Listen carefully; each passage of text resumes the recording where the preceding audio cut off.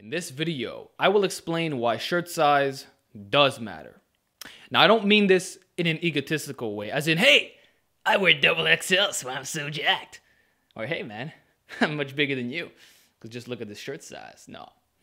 I'm talking about using the shirt as a tool to assess individual progress, to know how your physique really is, in terms of your muscular strengths and weaknesses, leanness, and even individual build. So let us dissect these facts. The first thing to understand is that shirt sizes are based off charts. The letters S, M, L, XL, double XL, etc. are not by coincidence, nor are they completely random. There are specific dimensions which can often include the neck, chest width, shoulder length, sleeve length, torso length, even your waist length.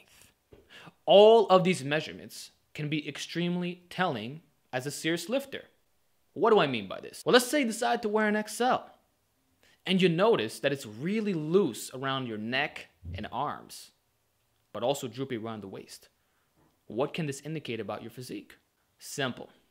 This might be telling you that your neck and arms are proportionately smaller compared to your other body parts, hence the looseness. On top of that, because the waist has a lot of extra room, well, maybe you're really lean. So now you know that your body fat is not that high. Or if that's not the case, perhaps your chest and back area is just simply overpowering everything else. Maybe your arms and neck are not a lagging area whatsoever. It could just be that you're genetically blessed in the upper back. You have naturally broad shoulders. The other areas aren't up to par. You're just overpowered in something else, okay? And if it's not that, well, maybe it's just because you're short. That's a possibility. Or relatively speaking, you have short limbs. There are some tall people who don't have the greatest wingspans. So maybe that's why it's affecting the sleeve length. Same thing for the torso. Maybe you got shorter torso.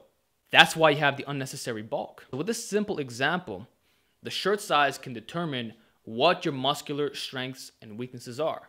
What should you focus on? What should you not focus on? For example, if I raise the shirt size, me personally now, it's going to be tight around the back area. It always is. But guess what? It'll become loose around the arms. Why? Because the arms are a lagging area for me. So the shirt is directly telling me that this is a problem. So instead, I can't upgrade that shirt size unless I correct the problem. You understand? Never forget that numbers are real. They're objective. They're factual. They're not based off what looks good.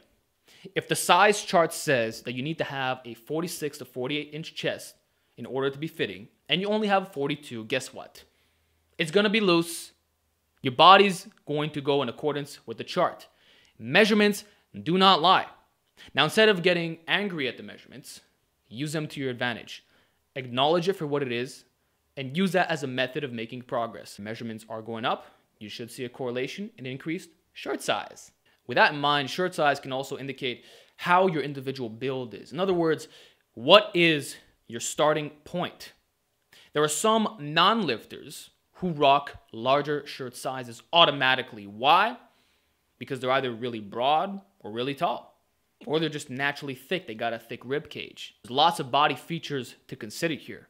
But what's important to recognize is that the shirt size can tell you if you're pretty good on the genetic side. If you naturally have wide clavicles, you'll see it. You'll see it the moment you start wearing a t-shirt, automatically.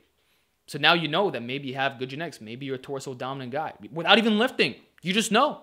You put on that t-shirt, it's like, hey, I got good genetics for shoulders. I'm naturally broad. Likewise, you might find out that you're naturally really narrow. That could happen. At least now you know what to focus on. At least now you know where your build is at. In this way, the shirt can actually be an indicator of genetics, whether you're blessed, cursed, or average. People don't think about it, but it's true. What else does the shirt demonstrate? Well, if you're making muscle gains or not. Say you've been wearing medium t-shirts for the last 5 years, and you see no difference in terms of how it feels. The same level for the most part. Well, maybe the shirt's telling you, dude, you stalled. You got to change up your approach. Or if you did not plateau, maybe you recomped. You gained 5 pounds of muscle, lost 20 pounds of fat. In other words, you're leaner and bigger, that's why you're wearing the same shirt size. That's still progress. So whether your shirt size is saying the same or not, we can still find out a lot about our physique. It can tell you if you're losing gains or making. It's comparable to going through a massive cut. You drop 40 pounds of fat, yet somehow you magically maintain all your benching gains. That's awesome. You know that you made progress in that case. Well, it's the same thing with the shirt size. Just like we can compare strength and pound for pound performance, we can look at the shirt size simultaneously. On the other end of the spectrum, if your shirt size is rapidly increasing but in the wrong places, now you know that it's probably not muscle gain, but fat, like the waist.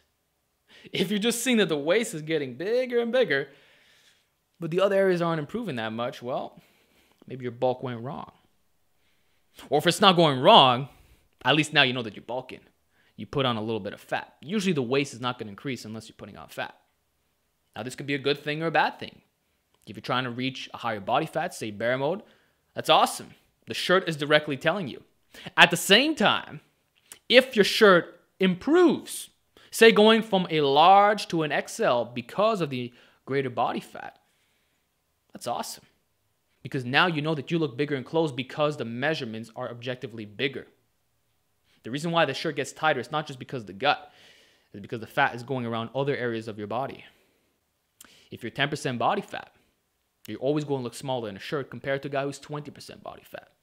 That's why the bear mode, naturally enhanced physique is superior for looking huge in clothes. Always will be. Because measurements don't lie.